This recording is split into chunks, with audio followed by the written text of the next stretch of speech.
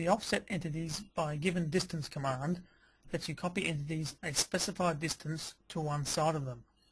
Offsetting is similar to copying, but the entities may adjust in size as they are offset. It's important to note that the entities must be selected before you choose the offset command. If you're unsure how to select entities, please watch the relevant videos. To offset a single entity, select it and select the command. A dialog box is displayed where you can enter the offset distance. Click OK, and the prompt tells you to select the position of the offset profile from the selected entity. Basically, this means which side do you want the copy. Click on the side you want the entity offset. It doesn't matter exactly where you click, you're just indicating a side.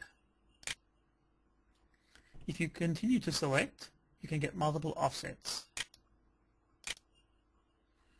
Right-click to stop the command, and right-click again to deselect the entity. To offset multiple entities, select them and select the command. Enter the offset distance and select OK.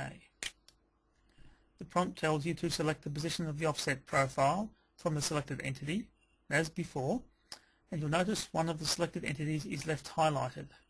Click on whichever side of this entity you want the offset entities to occur. Right-click to stop the command. The command also has an option to round the corners of the offset entities if you wish. Outside corners are rounded, inside corners aren't. Arcs and circles can also be offset. The radius is automatically adjusted.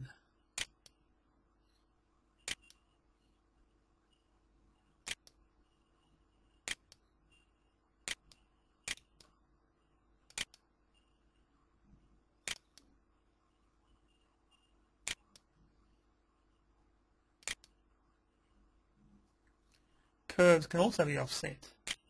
Their shape adjusts as needed.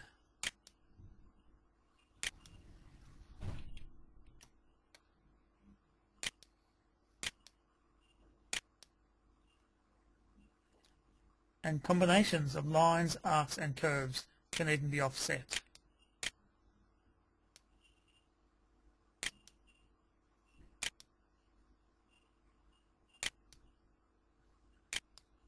That completes this tutorial.